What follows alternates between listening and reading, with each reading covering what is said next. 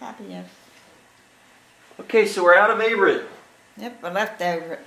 Hit the road, Everett. Now, you said that you didn't want to go to Everett because you wanted to go into the airlines. When did you first get that idea that you wanted to do the airlines?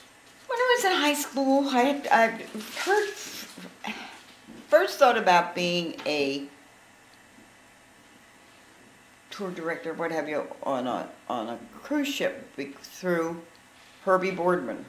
Herbie Boardman had been one of Grandfather's star students. His mother was a teacher. His parents were friends of my parents. And Herb went on to work for Northern Shipping Lines. He became a merchant marine. He graduated Merchant Marine Academy.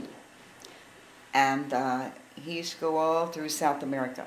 And he'd come back. Every time he'd come back, he always had to come to visit with my dad, and he'd always bring a present, some jewelry for me or my mother, and he'd always talk about his adventures, you know, in South America and going and traveling and whatnot. And that just sounded really neat. That's what I'd like to do. But again, they wanted you to have some travel experience. Well, how do you get travel experience? You know, one of those things. And they really wanted, I think you had to be like 22 or 24 to get that job. So then the airlines would come along and they'd say, well, if you're 21, you know, they'd take you. Oh, so you had to be 21? I had to be 21, yeah. So I wasn't 21 at the time I graduated from Everett, so I may be doing something else. So I headed back to Birdsboro with grandmother and grandfather, and went to Reading and got a job at Pomeroy's, and I ended up becoming the sales training director. I was right out of college and went into this job.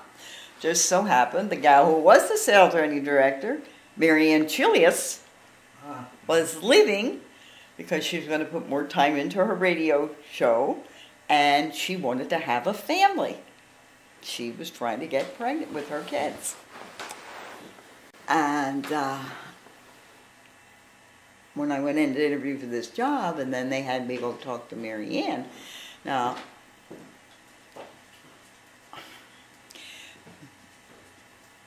grandfather knew Luke Chilius, her husband, because he was with the engineering company that was putting the sewer system all through Birdsboro. So I'd heard that name forever and ever. And there's some other way I moved Mary Ann. I can't, that doesn't come back here right now. But anyhow, so they had me go and talk to her too. And when I talked to her, I said, you know, this sounds like a fun job, and I think I like it. And I said, but I don't know that I have enough experience for this. She says, you'll be fine. She says, if you can think on your feet and you can talk, you're going to be fine, and you're perfect for this job. Oh, okay, so I got the job. I was making $50 a week, and I got a 20% discount. Well, and this place was known for their clothes, so this was the place for anything. I had my own office, and I was training all the new people who came in how to use the cash register and how to train. I wrote the store newspaper. I didn't like that part at all. I couldn't spell, and half the time I had to give it to my boss, Mr. Heimbach, who was a big old Pennsylvania Dutchman. And he would, you know, if you went to college? And I said, I'm telling you, I told you this before a game, I can't spell. Well, that's why they made a dictionary. That's right. You know. He was a nice man, and he liked me. And the other one that worked there was Ruth Bedard. Ruth was a friend. God bless her. She had a daughter, Diane, had all kinds of health problems, heart health problems. She made $35 a week. She basically ran the store, lived in Fleetwood in the apartment above that bank. And we went there once or twice for dinner with you kids then. She's been a friend of mine forever. Ruth put me under her wing, and she corrected me. So, just for some context, so you're making $50 a week. Mm-hmm. That's $10 a day. Mm-hmm. What were the prices of other things? I mean, what could you buy with $10? Or, I mean... Oh, You didn't have, did you own a car? No, I didn't have a car. Borrowed, at that point, grandmother, grandfather had a car, or I took the bus from Birdsboro up to, and it dropped me off right in front of Pomeroy, so that was no big deal. I have to think what price of things were. I guess I relate mostly to clothes because I built myself a clothes wardrobe, but I would buy, the thing part is, I'd say to grandmother, because she loved the hats, you know, let's go halvesies on this hat. And the hat might be $10. That was pretty much funny for a hat. Well, a day's work. Yeah, so, you know, I put 5 in, she put 5, and then we took turns wearing it, you know. Ended up getting it. Dresses, but I was always put so much money aside, save. I never went and spent, no, I always put $10 in or whatever it was a week and saved my money. Do you remember what tuition was at Avery, for instance? Yes, it was $900 for the year, tuition and board. $900 for the year.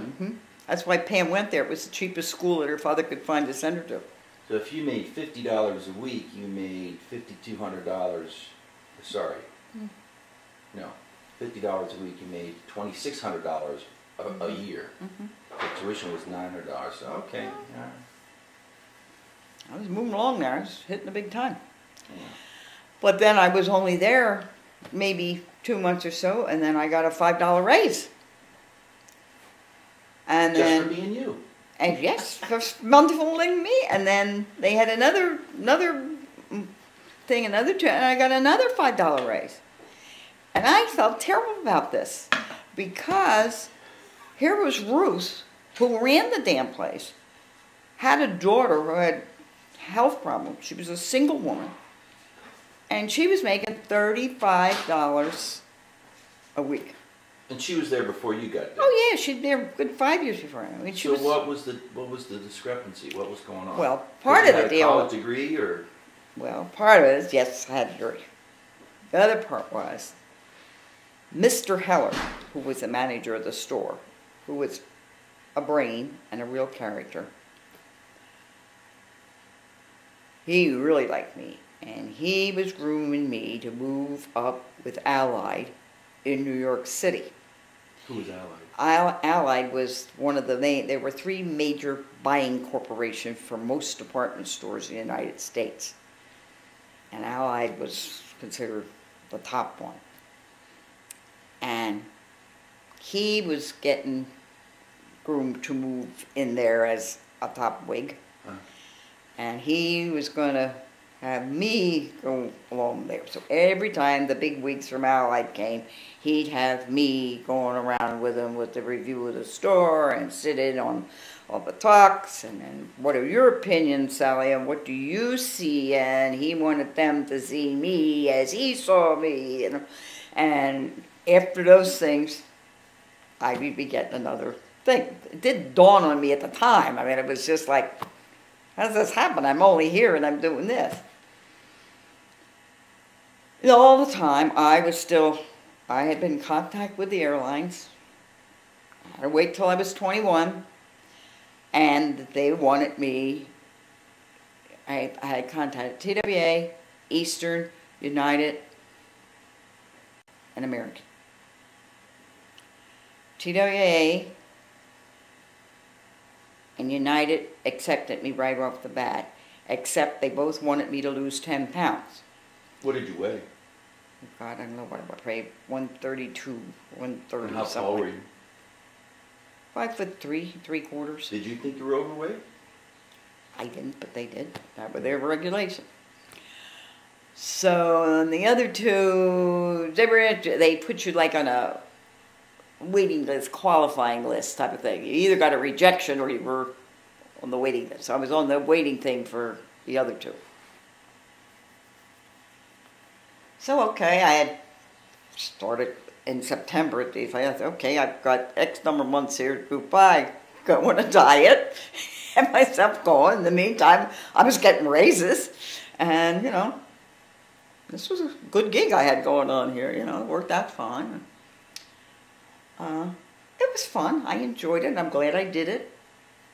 I learned a lot more than I realized at the job. You know, I was young, ditzy clothes horse. So you were going to turn 21 in what year? April. In 58. Yeah. April of 58. Oh, okay. Yeah. I got you. So you spent almost a year at Pomeroy's. yeah. And so I had gone to, and I got accepted, but when I got accepted to TWA, they used to have me come down to Philadelphia once a month to get weighed in and checked. I had to lose that weight, maintain that weight for 6 months. They wanted me down 120 pounds and keep it there. So I did that, unbeknownst to any of the people I'm working with later. So I reached the goal, fine and dandy. We accept you, you've been accepted, you'll come into the class starting February 22nd, I think I was to go to Kansas City. So, 6 weeks, once I got that letter, 6 weeks beforehand, I go into Mr. Heimbach and Mr. Heller and say, I went to Mr. Heimbach first because he was the employment manager, and I said, I have something to tell you. I said, I've been accepted in airlines, and I'm supposed to report in 6 weeks, and I'd like to hand in my resignation. Oh, Sally, you can't do that. You're going to have to go tell Mr. Heller. You're going to have to go tell him. I said, well, why? But we're just going to, he has plans for you, and you're going to have time. And he was a nice guy, but he was kind of a gruff guy, a little short guy. He had heavy glasses. He used to walk around with his hands behind his back, and he had this big desk, and the desk was 20 times bigger than him, and his chair was bigger than he was, and he had a very strong voice. I said, okay, I'll go tell Mr. Heller. So I go in, I'm Mr. Heller, it's like a single. And he's sitting at his desk like this. He's kind of sitting back, and leaning way back. So now what's up with you, he says. It's like, he didn't say sit down. So I just stood there and I said, well, I have something to tell you.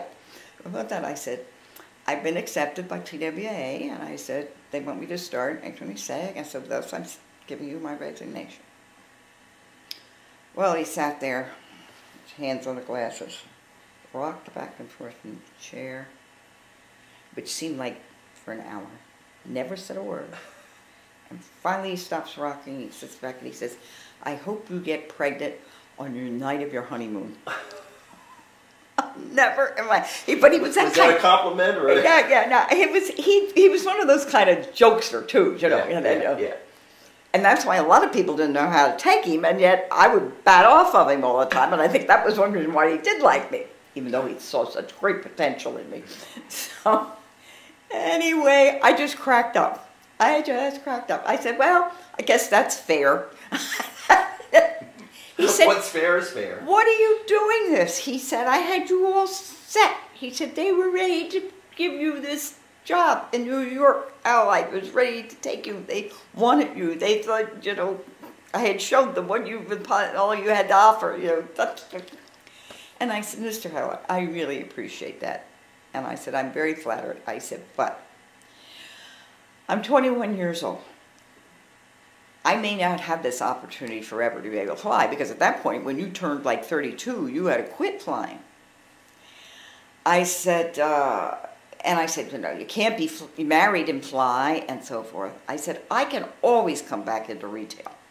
If I really have all this talent, ability, and foresight that you say I have, I'll always be able to do that. But I won't always have this opportunity. And I said, in that day and age, that was a big deal. That was a big opportunity. Not many people flew, let alone worked for a company to fly, and lived in a different city. And, this was a trailblazer stuff. And I said, I feel I've got to do it. If I don't do it now, I'll never have this chance again. And he said, well, I have to agree with you. And he said, you are right. And he said, I wish you luck. And he said, I'm glad you came and told me and so forth. Come back after you get pregnant. Yeah. So when I left at that time, after you completed your training, they would always send your picture back to your local newspaper, so-and-so completed their training, TWA will be based in so-and-so. So he wrote me a note. Congratulations, brother in your head. Your picture doesn't do you justice. Please have another picture taken immediately, if not sooner. But continued good success and good luck. About 6 months after that, he got made a vice president of Allied. See, he knew it was happening. And they had a picture in the paper. Grandmother had sent it to me. So I wrote him a note back. Congratulations. As per pictures, yours is not doing you much justice either. Please get another picture taken, because yours will be hanging up on the walls of New York, and it must look much better than this. Sincerely, and with much affection and appreciation. Whatever. Never heard from him again, never saw him again, or what have you, but he was a nice man. So I often wondered what my life would have been or what, but he was looking out for me. That was a crazy experience. So I went in the airlines. Never regretted that either. So that was April 1958, or somewhere in there. Yeah. Spring 1958. 7, trying out all that. Went there in a snowstorm. Supposed to go. Snow came. It was like 49 inches of snow. The lights went out. I packed my suitcase with flashlight and candles, crying, "I'll never get there. I'll never get. I won't be able to get to Philadelphia." I had to get to Philadelphia to fly out to Kansas City. Grandfather says, "I'll get you there if I have to carry you on my back." The night before I was to go, it's no more. I thought, I'll never get. He got me there. This snow, there's pictures of me, then I left, the snow banks were up to here, and I had this beautiful spring hat on, and I got on that plane, and off I went from Philadelphia to Chicago, and Chicago to Kansas City. Got in Kansas City like 11 or 12 o'clock at night. It was freezing cold. But that was so you were based in Kansas City? Based in Kansas City. Went there to be trained, and then after you're done with your training, they would decide where you get sent. And I was in the largest class they had ever trained. There were like 98, 95 in my class. Most of them were English and Irish, because they were so short of flight attendants. They were going to Europe and recruiting them and bringing them over. Why were they short? Just short. It was the time. Everyone wanted to be in. Well, everybody wanted to be in, but the flight industry had been grew so fast, and there was a little sense of affluence, and people thought, "Oh, we'll try flying, and we will travel and fly," and so it was a big thing, and they were building planes faster than they could, and they needed the crew, and at that point they wanted their international crews to speak two languages. Yeah. And so finding that in the United States was not easy, so they went to England and Ireland and picked these gals up. So there were 98 in our class, and this was the first time one guy got smart. One guy was a pilot, and he bought an old motel, and he restored it and rented it to TWA to be our dorms, which turned out pretty good gig. We were the first class to go into it. So there were 4 of us that would live in two bedrooms, and there was a little kitchenette thing, and that was fine. And they would feed us our meals. I think one night a week, or every night of the week, there was a central place where they had a big dining room for us to eat. So did that for six weeks. It's where I met Big Margaret and got to know her. She wasn't in my particular class or my unit. We were divided into 4 basic units, but you got to know everybody in all the different units. And then you got to bid for where you wanted to be based. Well, everything in the airline is based on age, and I was one of the youngest in the group. Most of these gals were 22, 23, 24 years old, especially the girls from Europe. Oh. So they got first dibs of where they wanted to go. Like well, where? They wanted to go to San Francisco. They wanted to go to New York. You know, they wanted to get out of these little burgs they were in, and this is big time. And TWA had bases in Newark at that time. They had bases in Pittsburgh. They had bases in Detroit. I didn't want to go to Pittsburgh nor Detroit. So I'm trying to figure out, and I'm watching all these numbers that would be on the board every night, and people were switching here and going there, and there was a special date when you finally had to have everything set. You know, you could switch a lot, but, and I'd be listening to everybody, and I thought, best place for me, if I'm going to have any chance of really doing something different and not having, why don't I stay right here in Kansas City? This is where it's all happening. This is the hub of everybody, and I can go east or west from here.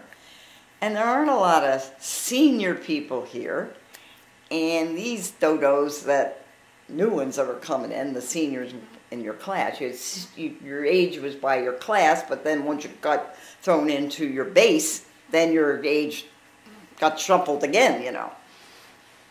So I thought, I'll stay here in Kansas City if I can. That was it. So I Kansas City, and I think I had Boston as my second chance.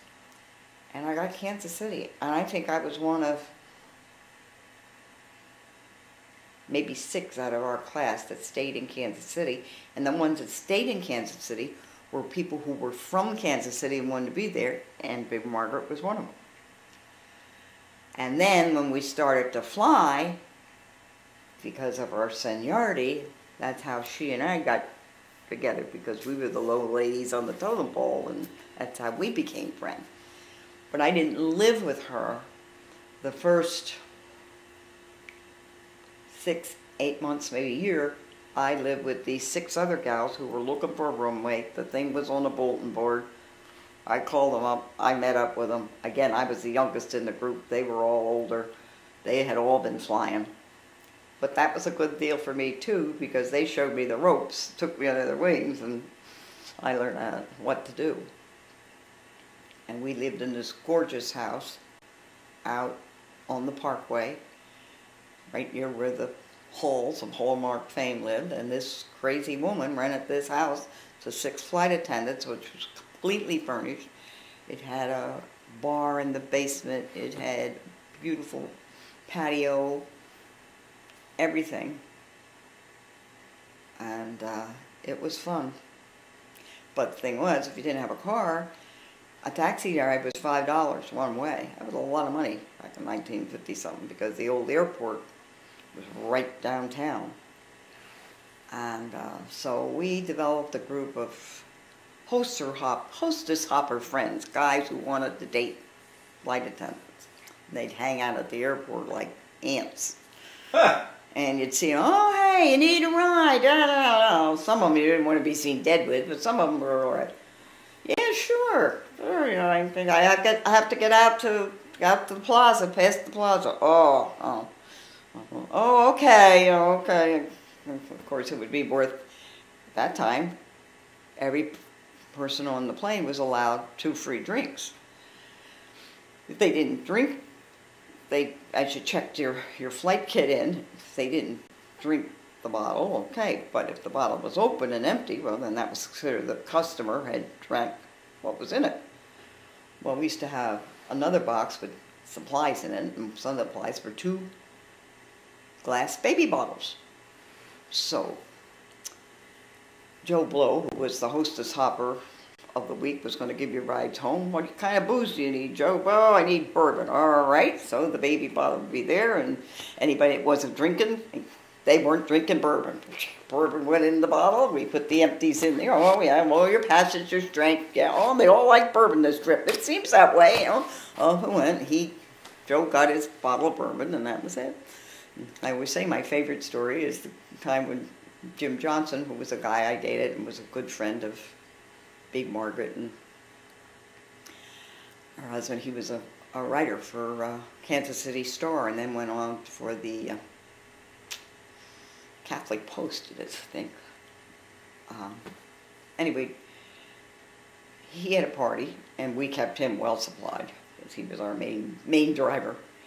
And somebody was at his house and went down to the basement and something and said, Jim, why do you have 200 and some empty baby bottles? I don't know.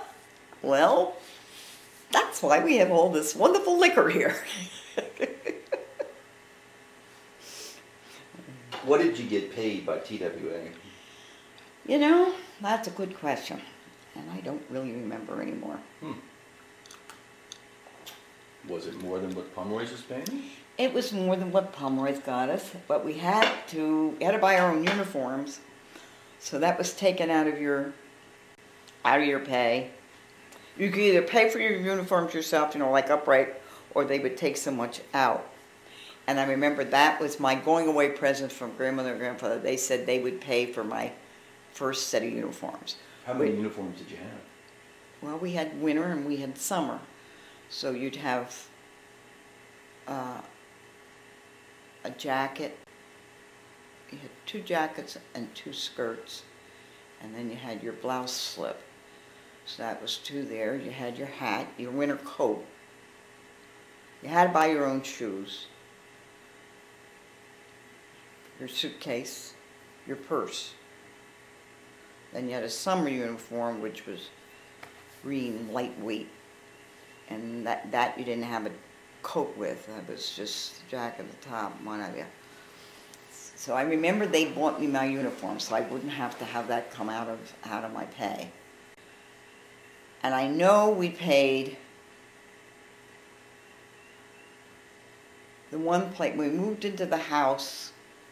I first lived in the apartment with the 6, and we paid $40 a week for each of us for our apartment. When we moved in the house, we paid $50 a week. But what else paid in there? I don't remember if we paid more if we had to pay for electricity, and that part I don't remember. As far as food went, well, when we were all there, but we were never all there at the time, or very seldom. And when we were, well, then that was a big deal, and then we'd put money in a pot and say, hey, you know, we really need to go get mayonnaise and this and that. We always seemed to have milk, and there was always coffee because we were bringing that off the plane, and we had bread and butter, which we brought off the plane, and the toilet paper we brought off the plane, and the Kleenex, and we had little silverware and little glasses. It's recent bankrupt. That's why airlines went bankrupt. Their employees were eating them up. Our joke was we were building a plane in the basement of the house. You know, we had blankets and pillows, and one day one gal came back, Ellie, and she threw a Bible on the thing. And I said, Ellie, I don't think that's very kosher. Well, we don't have one, she said. They had Bibles on the plane? Oh, yes. I guess that makes Gideon sense. Bibles, you betcha. You betcha. Lots of magazines. You know, we had everything but first aid kits. So, to where did you fly? I flew just about any place TWA went, east and west within the United States. You know, I got to fly to San Francisco and LA and San Diego and Albuquerque, and Margaret and I flew the first flight that they had from Kansas City to Miami. We were thrilled. We couldn't wait we got that flight. Well, that turned out to be the flight from hell, because you had all these Jewish ladies who were on there with all their mink coats and all that. Miss. And Margaret says, if I hear one more telling me miss, they're going to get this coat down their throat, you know. So we thought we were going to be so lucky to get to Miami. It's going to be warm because they did it in the winter, naturally. We swim in the swimming pool. It's going to be so great. Well, by the time we got there, we were so exhausted waiting all these women. And that was one of our first flights. But then we, you know, Cincinnati, Cleveland, and they had a lot of long flights. I mean, they had a lot of flights that went from Kansas City to St. Louis to Cleveland to Pittsburgh to Philadelphia. Then you'd lay over in Philadelphia for 24 hours, and then you'd turn around and would do Pittsburgh, Wheeling, Cleveland, Chicago, St. Louis, Kansas City. You know, with a lot of you bid your flights for the days you wanted off. Well, how many days did you work a It month? depends, depending how many hours. You could only, You I could- think, work, I want to say, you could work 50 hours a month, let's say. So you had to figure out, that's actual airtime. It wasn't counting the time you were in, checking in and making sure everything was on the plane and all that happy crap. You had to be at the airport at least 2 hours before your flight, get there and check it in and blah, blah. So the name of the game, your life in the airline, was what kind of days did you want to have off? And most young people were trying to bid weekends off or be able to get where they wanted to be for a weekend. During the week, most of the time it didn't really matter. You know, you could bid those flights any which way you wanted. But sometimes you had to fly all this screwy stuff during the week in order to be able to get that weekend off. But, that's the art. And it's still the same way. I had a laugh on the flight that I had up here, Southwest. These two, a guy and a gal, they were going back and forth about how they were trying to get this particular weekend off and how they were trying to work it around with so-and-so and they couldn't get this hour off and whatnot. I had a laugh. Some things never change 50-some years later. What? Flying has changed. Oh, dear God, yes. More ways than one. Just the way the people themselves dress when they fly. Just the services that airlines provide.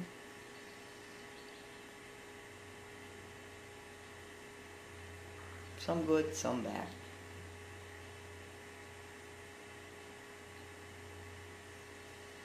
But it was a good experience and I'm glad I did it.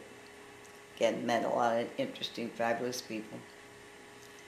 Got you thrown into experiences where you had to think on your feet. Wasn't somebody taking your hand all the way along the way. Yeah. And,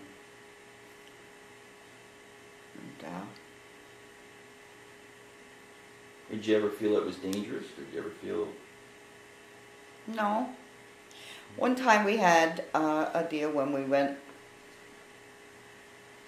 up 500 feet and came down 500 feet.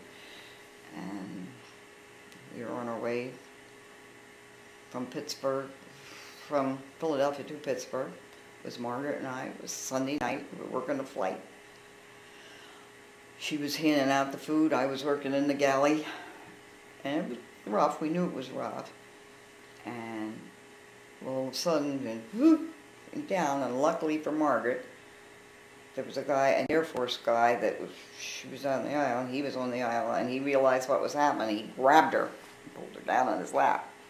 She would have been still bouncing, you know. She could have still bounced. I went down and held on to the poles that were on the heating racks for the food that came in on the trays, because they were anchored, and I held on to them. And then we still had some bouncing, and everybody was quiet, and then the pilot came on and said what had happened, and and there were potatoes and people's hair and peas all over the place and gravy and what have you.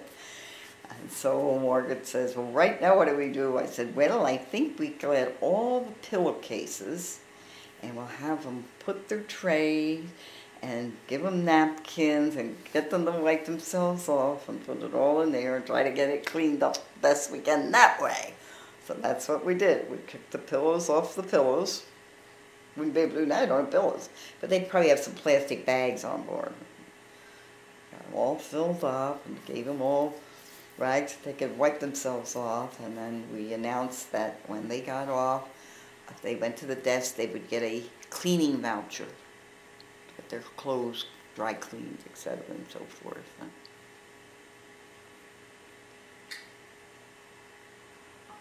And then we had one where they thought the wheels were going to come down when we were landing in Kansas City, and we went around for 5 hours using up all the gas and everything, and they followed us all in and foamed the runway, but that turned out to be nothing. had a guy that was drunk, very, very drunk on a New Year's flight from Kansas City to Wichita. It was snowing like hell. Why we ever took off, I don't know. I really felt the flight was going to get canceled. It didn't. And this flight was a continuing flight from New York, and there was a man was on with a newborn baby, was probably 8-10 days old. It was his daughter's baby, and he was bringing the baby back to Wichita for private adoption. They're going to get rid of the baby out of the family. I don't think this guy had ever been about a baby in his life. And everybody was trying to help keep the baby quiet and fed, not crying, whatever. And then we had these two guys who would admit too much drink. And they're yelling, "Well, you can get this plane off the plane. Why aren't you flying? We can fly the planes." No, so we waited, and the weather kept getting worse and worse. I think we were like 3 hours on the ground. So finally decided this plane wasn't going to take off. And I said, "Well, that's fine and dandy, but we got a man on here with a baby who has a clue what to do with this baby, and it's got to be fed and kept warm and whatever." And these other two nitwits, they're 10 shades of wind. They don't even know where they're at. So they had got the guys off the plane and arrested them, put them in jail, you know. And the guy with the baby, they took the baby, Children's Services came and took the baby and put the baby in the hospital overnight, which was probably the best thing they would have been able to do.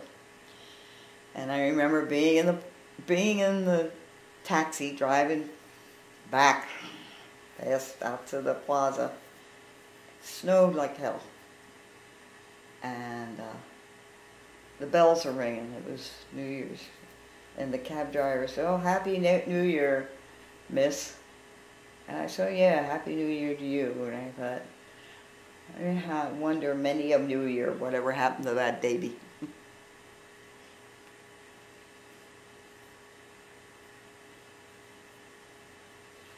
So what was your relationship like with Pop at this time?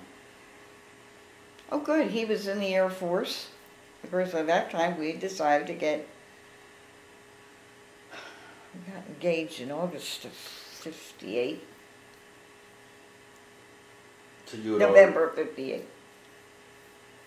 So you had been with TWA more than a year by then? Mm-hmm. Okay. And he decided he was going in the airline, going in the Air Force. He got accepted in the cadet program, and they sent him off down to San Antonio, and he was down there, and I was in Kansas City. And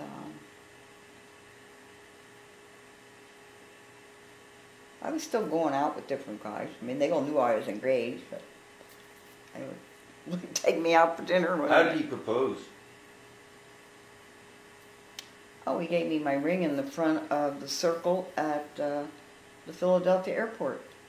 They used to have a big circle there, and I worked one of these crazy flights where I came in like on Saturday night at 11 o'clock, but then I didn't leave till, I came in Friday night at 11 o'clock and didn't have to leave until Monday evening, like at 6 o'clock. So that was a really long layover. And I liked that. That got me home. Most people didn't want to do that because they didn't want to be stuck in Philadelphia where you couldn't drink after 12 o'clock, you know. And he came to meet me, and I came out and got in the car, and we knew we were getting engaged, you know. And I thought, now when's he going to give me this ring? So every time he would meet me, he'd always have a roll of spearmint lifesavers. I don't know how that got started, but anyhow. So I thought, oh, the ring will be on the spearmint lifesavers. So then he was doing something else, driving all around. Well, he had the ring on his little finger, on this hand. And he's driving, and he kept going all like this, and all of a sudden I was like, wait a minute, what's wrong with your finger? Then, so that's how it went. And he worked that whole summer in the slag pits, driving a slag truck with E.G. Brenneman Road Company made the money to buy the ring, and they bought the ring down in Philadelphia. Joe Freiberger, Baca's old buddy that had a jewelry row in Philadelphia, bought the stone, and then they had the ring set.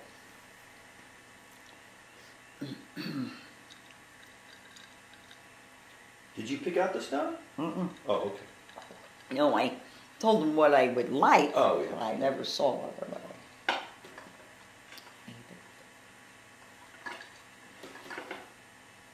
When you got engaged in 58, Mm-hmm. did you set the date for the wedding right away, or did you? We pretty well we waited. We figured he'd be done with cadet program, and by that time he would know where he was going to get stationed. So we figured it would be in August. But then in the meantime, he got washed out of the cadet program because they pulled his teeth, and he didn't have enough teeth to fly. So then we had to go to Plan B, and that's when he said, "Well, I got to get a degree. I got to get some kind of degree. I can do pharmacy. I know pharmacy, and I'll be able to get into pharmacy school." So Johnny switched from pharmacy school, went to Albright. Your father got out of Albright, went to pharmacy school, and that was it. And we figured, well, we won't have a car. I probably could have kept flying. That's what I was doing. I thought, I could keep flying. I could fly out of Newark because CWA had a base there. But that year they got rid of that base. So I'd have to go into New York, fly to New York. Well, we didn't have a car to begin with. So trying to get up to New York and get a flight and get back and all this kind of stuff was so we crashed that idea. That wasn't going to work. So then when he found out that he could go to pharmacy school, well, he could take the train to pharmacy school. And we had the apartment underneath my grandmother's house that became empty. So we could live in that apartment, $50 a month, to walk to 9th and Patton, 9th and Franklin, get the train, go to pharmacy, so walk to pharmacy, get back on, come home. Okay, so you got married in August of 59. Correct. And at that time, you were still working for the airline. No, I left the airline once I got married. No, but I mean, so when was your last month with the airline? August. Oh, so it was, okay. So, but right before then, you were still working for TWA. Mm-hmm. And Pop was going to Albright?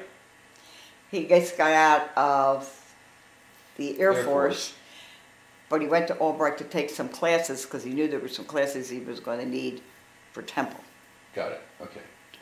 So that summer he took some classes. Yeah. All right. Okay. So once you got married, then you moved in together on your own, or? Yeah, we were in the apartment on Chester Street, 908 Chester Street. Okay. We lived upstairs. My grandmother lived downstairs. Right. And we had that. And then I got a job at the Jeanette shop. Very fancy women's shop. Dress shop, right? Mm-hmm. Very good. And I could walk there. I was down at 5th and Penn. And your father walked And then he started 10. school, he started going to Temple in the fall of 59. Mm-hmm. On the train. On the 4 days a week, 5 days a week? 5 days a week. Go get the train at 5:30 and would get home at 6:30 or 7, depending which train he got on. And then once he got to Philadelphia, he'd walk to the pharmacy school, which is like another 8 or 10 blocks away. So he did a lot of walking. Packed the lunch every day. The joke was, it was peanut butter and jelly sandwiches, a box of raisins, sometimes some cookies, or an apple. A lot of sugar. And then he would buy a bagel when he got there for a quarter, and a pint of milk for a quarter. That's what he ate in the deals down there. We did not have a car the first 3 years we were married. We took the bus. If we wanted to get down to like Nana Bacchus, we'd take the bus. Or Nana would come in with the car, and then we'd go down, and then they'd let us have the car for the night or the weekend or something. But that didn't happen often because they needed the car for the deliveries at the pharmacy, you know. Well, if you took the bus from Chestnut Street to Rifton, did it drop you off there right at the top of the hill in Rifton?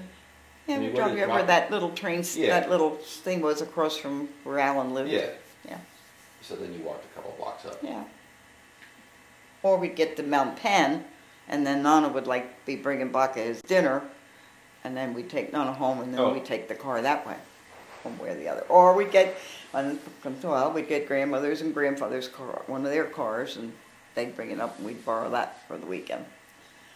Well, we had no money to begin with, so we weren't going a lot. Our favorite joke was one time we were too broke to even go to a free dance, because we had it was a free dance at Temple, but the easiest and quickest way to get there, you had to go down the turnpike, and we didn't have the money to pay for the turnpike thing, so we didn't go to the free dance.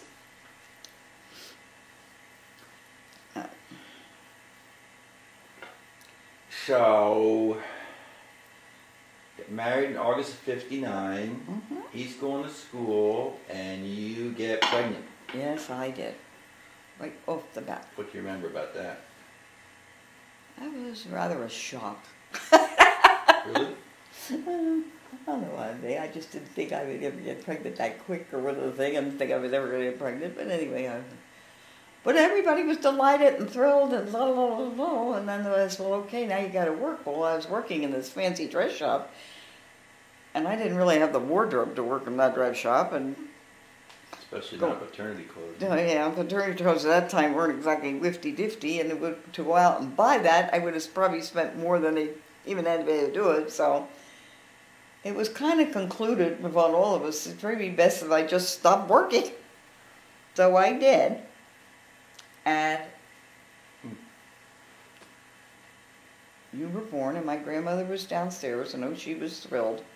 And she used to come up every day, or I'd take you down, and she'd get you in your pajamas, and she'd give you your bottle before you went to bed, and she thoroughly enjoyed that. That was one of the happier times with my grandmother. She was not exactly always a happy person. She was always waiting for someone else to entertain her and keep her happy, but she was happy that period of time. When did her husband die? Oh, I was only 18 months, 2 years old. Mm. And he had an embolism after a car accident. Mm. They left him out of the hospital, said, oh, he's fine, but I don't know, they killed him. Well, everybody says he was he was a heck of a guy. Grandfather was him, personality. Bob was made to like his mother, quiet, retrospective, whatever. Grandfather was very gregarious, outgoing. Everybody knew him. What did he do? Oh, he did a lot of things. He had aerialist in the circus. He worked as a ship worker, a ship builder.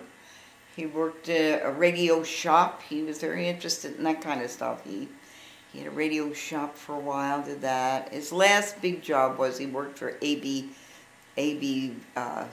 Beverage Company, and went around to bars and restaurants and stuff and sold them, the soft drinks and stuff. Alright, so let's see. Quit dress shop. I am born in July. Mm-hmm. Then Mark is born in September. That was a really big choice.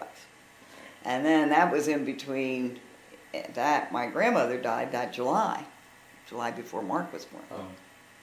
She'd had a stroke. And she died, and so right now what's going to happen, we're going to sell the apartment, we're going to do this. So my father and Bob and Helen, my mother, they had the big powwow, and thanks to Bob and Helen, they said that we could live, they agreed for us to live there free. And that Bob and Helen and my mother and father would take care of the utilities and the taxes and that. We paid for the telephone, remember that. And it would have been for them, I don't know where we would have gone or what, or they hadn't agreed to that position.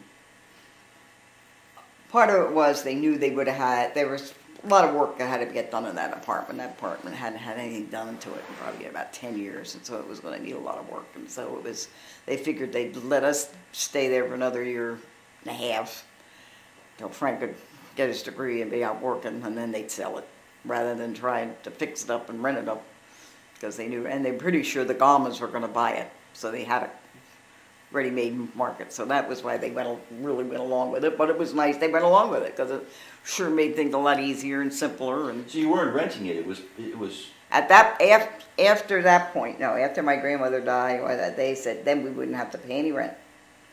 We would pay the. Oh, I see. We paid the electric bill or the phone bill. I don't remember what it was we paid. We paid one of the bills. I remember that.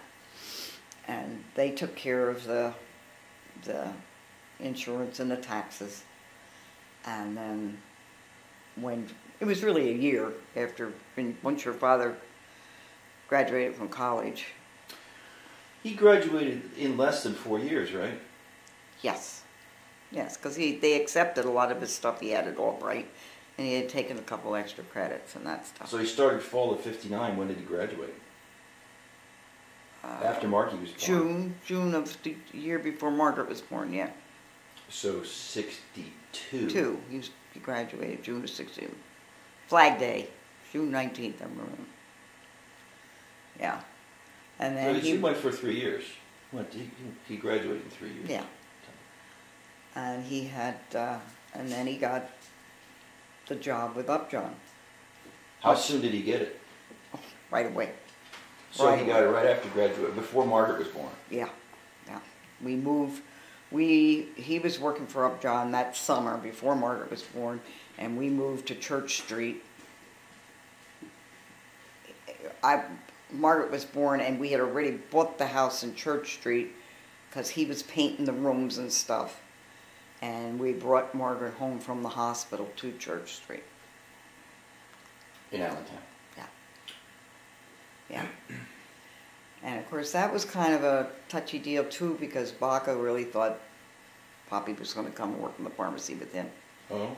And Poppy didn't want to do that.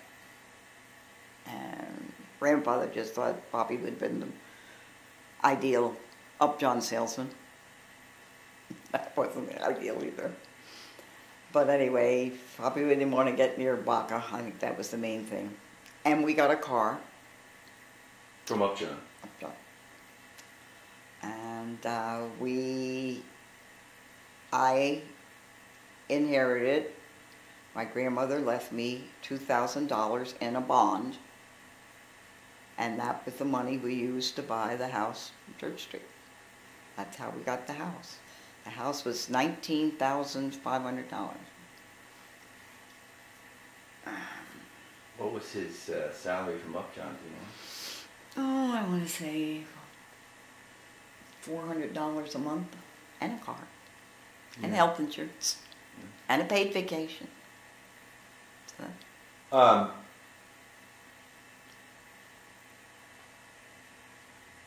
And what was his territory? He had sections of Allentown, or around Allentown, like Northampton. He didn't have Allentown, Bethlehem itself. He had the areas all around, like Northampton and Bath and Hockendakwa and that whole kind of stuff. And all around there. He went down to Quakertown. Was his job any different from grandfather's job? Was No. he the sales rep? In fact, he had a lot of the same territories that grandfather had, because grandfather, when he started, he had big area, and then they cut grandfather's area down. But grandfather's area was more like the outside, the areas in between inner Philadelphia and inner Reading. He had everything else that was in that kind of a section. Was there a commission component to the pay too, or was it strictly salary? No, it was strictly salary, but they got bonuses every year. Based on sales volume. That kind of thing. But you got a base salary and that was it. But you got bonuses. So he wasn't really cut out for it. He liked it, but it wasn't adventurous enough. Your father was too inquisitive. He wanted to be his own boss. He didn't. And, Well, you kind of had autonomy, didn't you? I mean, well, he did, but it still was enough. He had that good old boy, what was his name? Minnie Honey's boss that was grandfather's boss, and and your father's some rules and regulations with corporations and company to him were just ridiculous, dumb stuff. Just paperwork or shuffle work, and that used to drive him up the wall. He wanted to be his own boss. And he did well. I mean, he got bonuses, commendations, and he did well at it, but not there. But he could find more ways to goof it around or spend more time diddly-daddling. And he came home one day, and I saw this place, and I want you to see it. Oh, it's this. It was a model car racing center. And he's standing there, and he's telling me all about this. And I said, and you want to have one? Oh, no. I just want you to go look at it. And I just saw that gleam in the eye, and before that, a year before that, he had gotten in that he wanted to go back to college. He wanted to get his medical degree. He was all into doing that. after visiting doctor's offices. Yes, going to Penn, going to here, going there, and Johnny was just about ready for it, and he was home that Christmas, I remember. They got all talking about it, and somebody said something about how do I feel about it, and I said, I'm against it. Why? Why would you obey it? I said, I'm not ready for that right now. I said, I just went through 3 years of pharmacy school with 3 kids, getting a house, trying to live a little more normal life. Well, this is Frank speaking. He said, Frank. No, Johnny's saying to me, how did I feel about him going back to medical school? Oh, so you're saying you're against it. I'm saying I'm against it. Got it, okay, got it. I said, I've just gone through all this. I'm not ready for this right now. I'm not saying I won't be ready for it maybe 3 years from now, but right now, we've gone through 3 years of, scratching together and living on $50 every 2 weeks and wondering where the next money's coming. I'm starting to live like maybe a normal life. Right. And you want me to take me off into some hellhole in Philadelphia apartment house with 3 kids, who knows what it's going to be, how we're going to do it. And I said, I can't help. You're selfish. I remember John yelling at me, you're selfish. You just want everything your way. Well, looking back, John didn't sacrifice any. Baco's the one that put the money forward for him to go to school. He wasn't ever working to get himself through school in any way, shape, or form. But that's another story. So then he kind of left that go, but he came along with the model car racing thing. And we had to go see it. I went to see it. Where was this place? Oh, someplace Outside outside of Philadelphia Was somewhere. it Tom Thumb? Somewhere outside of Philadelphia. I don't remember exactly. So we kept talking about it, and he was getting the information about it. And, we could go to Jack Toretti, and we could sell the house, and we could have X number of money to do this, and we could rent a house, and we could get this. And I just knew it was... this was going to be it. So it was either going to be on board with this, or I was going to be out in left field. So he begged, borrowed, and stole to get the money. Baca was going to loan it to us. The last minute, Baca blacked out. And that was a low blow. And then he went, he talked to everybody. He talked to Lenny Bilger. He talked to Dr. Christ. He talked to Joe Stern, anybody he thought that he might be able to tap into a buck. And somehow, and I really don't remember at all, grandfather talked to Lenny Yoder, the guy at Pennsylvania Bank, that was his buddy. And he had Frank come in and talk to him. And he said, well, Mr. Swienckowski, I think maybe American Bank can help you out here. But I think grandfather had something to do with it. I don't know that grandfather ever put anything up for it. But in those old days, bankers knew everybody, and then Yoder knew grandfather had the money, and you know, if anything happens, this isn't going down the line, and you know, and so that's how we got the thing. And I think that was one of, other than the barn, one of the happiest times of his life. He thoroughly loved it. He was the boss. He ran it. It was his whole show. He loved it, and we had a good. It was a good thing. It was another thing that had a good reputation. People to this day, every once in a while you meet somebody, oh, that picture, I remember that. That was such a neat spot, you know. It had rules and regulations. You could take your kids there. It was a safe place to go. It was a fun place. And it was good while the fad was on, but when the fad died off, then money got tight, and then he had to go work for White Cross, and he was working for the two of them. The fire came along at a wonderful time. Well, how long was it good? I mean, what was this? Let's think here. It was when did he leave Upjohn? Margaret was 3 years old. Oh. When we left Allentown. 65. Yeah, so we had 65 to them. And the fire came. Jennifer was born in August, so it was the February. She was born in 67, so it was February 68. The fire came. So it was in. You have almost 3 years. You had it. Yeah. Yeah. Wow, I didn't think it was that long. Yeah. And then the fire came, and that helped us pay. Got us out, helped us to pay for everything, and then we had the money to be able to go buy the house, or put a down payment in the house, in Woodland Avenue. Got out of the broken house, as